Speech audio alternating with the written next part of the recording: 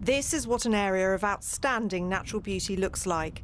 Chichester Harbour, a playground for the people who live here. They might love being on the water, but many worry about what could be in it. Paul Sardar would happily float for hours in his kayak. He calls himself a citizen scientist. He's so concerned about sewage pollution, he's taking water samples to be tested. The harbours, we love them. We spend lots of time in there on a weekly basis, and we love them for the scenery, the wildlife. What we find difficult is that the creatures that live in this harbour are being harmed by the pollution that goes into it.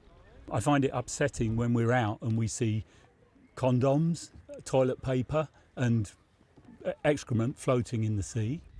This community is now taking matters into their own hands.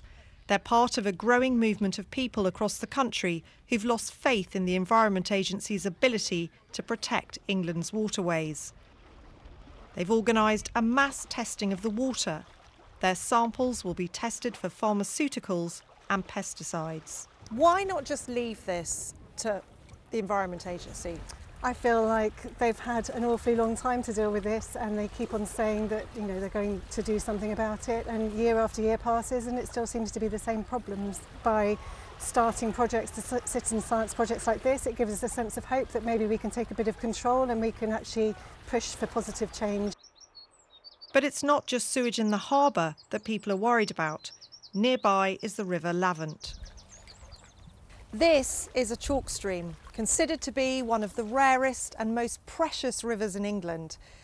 Yet for more than 6 months last year, untreated sewage was discharged into this river from the local treatment works.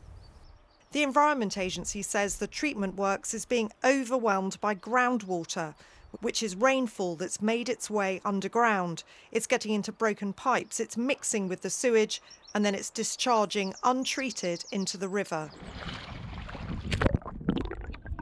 Citizen scientist Rob Bailey has been watching it discharging for days on end.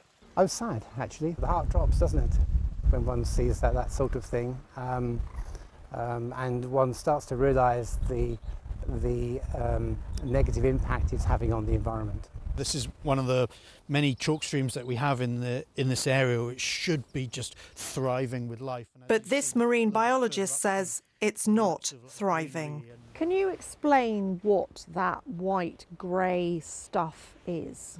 So that is a film of bacteria. So they're feeding off the organic matter, the faeces that's coming out of that sewage treatment plant. And it smothers the plant life as well. But there's loads of other chemicals coming out there. It will be our shampoos, our shower gels, our washing up liquids.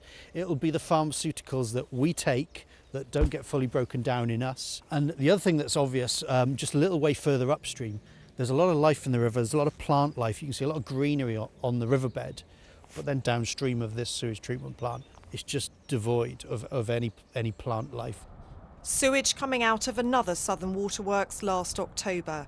The company insists most of the release was rainwater.